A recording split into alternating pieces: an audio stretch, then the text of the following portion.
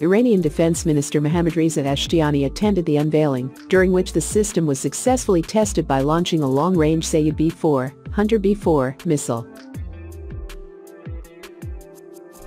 During the test, the upgraded radar of the B4 373 system reportedly managed to detect a target at a range of more than 450 kilometers. It tracked the target at a distance of around 405 kilometers before destroying it at a range of over 300 kilometers. Prior to the upgrade, the system could only detect the target at 350 kilometers, track at 260 kilometers, and engage from 200 kilometers.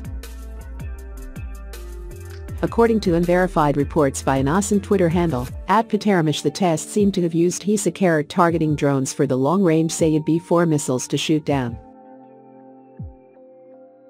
The radar cross-section, RCS, of a Kara drone is known to be 1.64 meters square, and @Pateramish reported in a Twitter thread that during the tests, the X-band engagement radar used by the system was able to get a lock onto the target at a range of 376 kilometers. It was also reported that the missile's maximum altitude increased from 27 to 32 kilometers. Iran's Tasnim news agency quoted the Islamic Republic of Iran Air Defense Force, IRIADF, commander, Brigadier General Alireza Sabahafard, saying that a target drone was destroyed at an altitude of 40,000 feet, 12.2 kilometers. @Pateramish also claimed that if the RCS of the Kara drone and the performance of this X-band radar against it is taken as a reference for comparison with the F-35, which is an RCS of 0.0015-0.005 meters squares, the B4 373 could engage the American 5th-gen stealth aircraft at around 90 kilometers. However, @Pateramish notes that these performance parameters would hold only for the missiles guided by semi-active radar homing, SAR, or the Seeker-Aided Ground Guidance, SAG. The SAR-SAG are a common type of missile guidance system that relies on a passive sensor of radar signals inside the nose of the missiles, which picks up the radar signals provided by an external source as it reflects off the target. Regarding frequency, stealth fighters are known to be stealthiest in X-band and S-band, and therefore experts doubt the claims made by @Pateramish. I would imagine X-band radar was one of the key radar threats that the F-22's and F-35's engineers had in mind when they designed both aircraft. Thomas Withington, an expert on electronic warfare, radar, and military communications, told the Eurasian Times.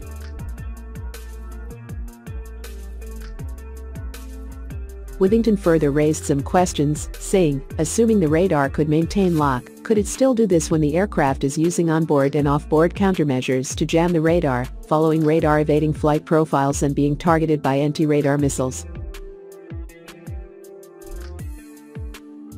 Another suggestion made by @Pateramish is that the B4 373 could make use of the Russian-made 3D VHF ISA-1 119 Lira Nebosur radar to obtain target coordinates of the F-35 aircraft and fire the Sayyad 4B missiles in active radar homing (R) mode to engage the target at a range of 250 to 300 kilometers.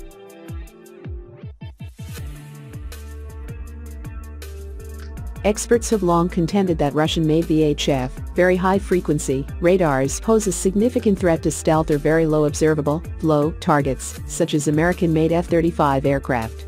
The VHF band radars typically operate between 1 and 3 meter wavelengths.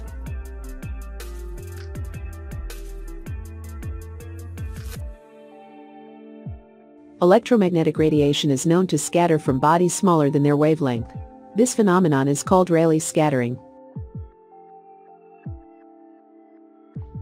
the critics of the F-35 point out that the aircraft's nose, inlets, nozzle, and junctions between fuselage, wings, and stabs will present as Raleigh regime scattering centers, as they are smaller than the 2-meter bend favored by Russian VHF radar designers.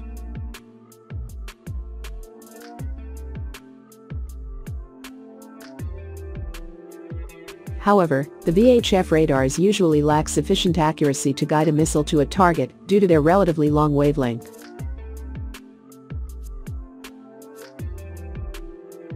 So, the Russian designers reportedly aimed to provide enough accuracy in a VHF radar to allow a missile to be flown close enough to the stealth aircraft for the active radar seeker on board the missile to get a lock onto the target.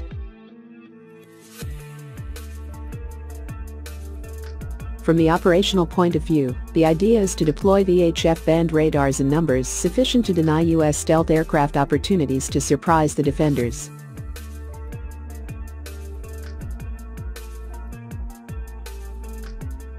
Asked about this, Withington said, "You may get the general locale of the target. This may be enough to get a missile nearby, but the missile's radar seeker would still have the same problem of detecting a low RCS target and would need to get quite close in."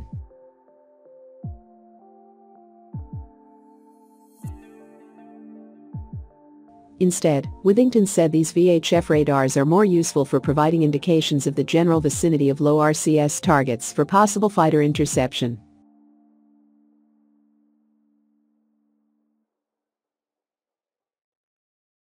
Furthermore, Russian designers contend that the VHF band radars usually sit well below the frequency coverage of anti-radiation missiles, such as the M88 HARM and MBDA Alarm, typically limited to L-band or S-band radars.